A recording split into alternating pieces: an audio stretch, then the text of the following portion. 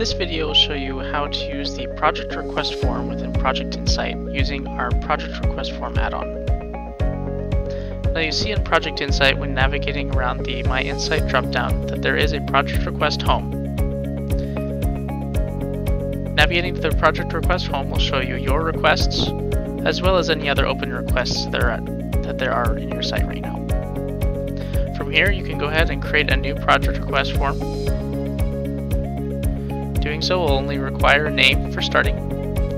If you do want to create or configure more custom fields like I have, you can use the custom fields within Project Insight, which you can look at the custom field add-on and the add-on videos.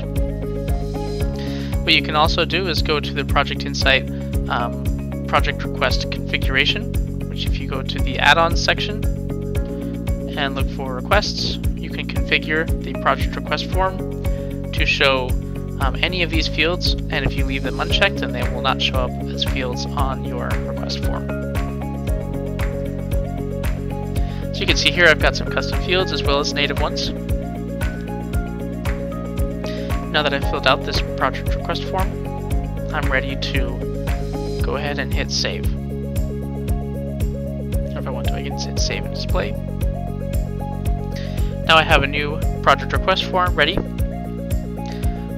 For reference, I can go to the project request home and I can see this new project request in the queue. From here I can go ahead and create a project from that project request form. I can create an approval for it, and I can also navigate into the project request home and check out the fields. I can edit it, I can add any other information to it, and I can go ahead and create the project from here.